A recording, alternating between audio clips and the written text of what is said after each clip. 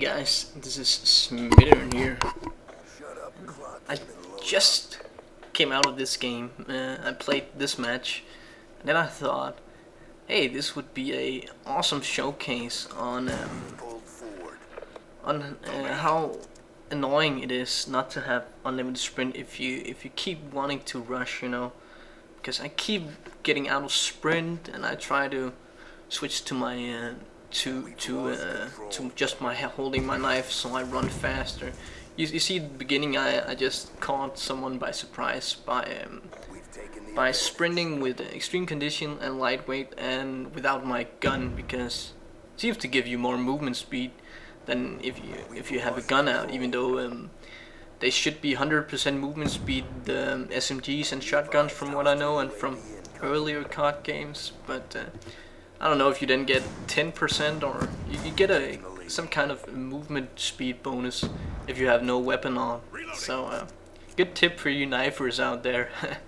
But it's also good if you just need to get to objectives really fast, you know, to flags, domination flags, capture the flags, stuff like that, you know.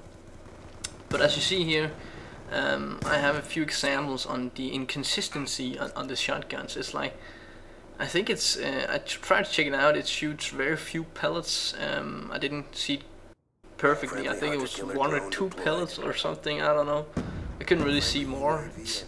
It's really weird, or either they're all just really tight, you know, no matter what. Because you can see here 2 shots and I don't even get a hit marker, and both were in the hip fire zone, you can say. He was center, you know.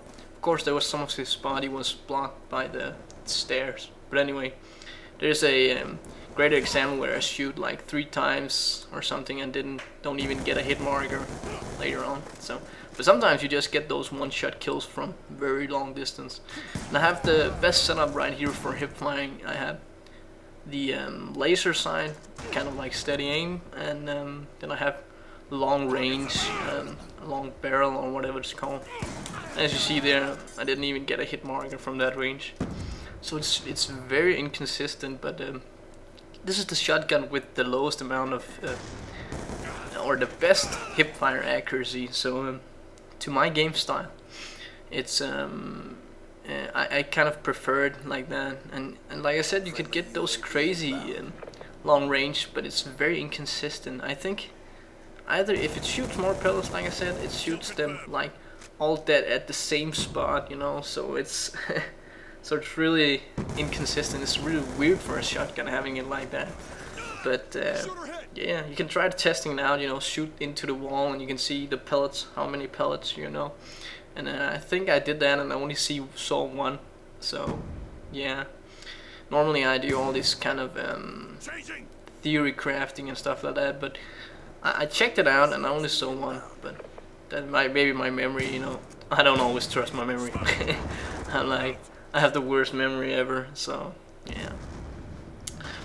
But yeah, I don't know this map. It's one of the, I was playing a lot of Nuketown in the beginning, so because I know that map, and it's good for saw that great range, and then I didn't even get a hit marker right there, and I was much closer. Yeah, I don't know the names of the maps, and I don't know the layouts of them really well, you know, not yet. But I've been playing like 5 hours or something. And here today, I played a bunch yesterday with a guy named Tom. It was really fun, you know. Had a good time, just relaxed gameplay, just a lot of fun, you know. So yeah.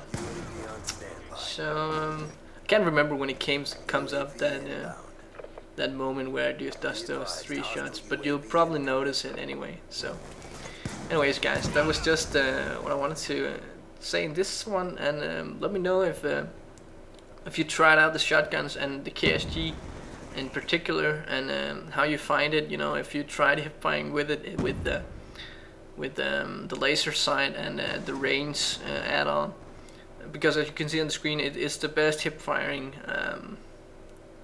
shotgun. So, you know, the tighter the spread, the more killing power. But if it only shoots 1 pellet, then it's random. You just need to be lucky that when you have the enemy in the unless they're filling out the complete you know, the complete circle that you make with the hip firing.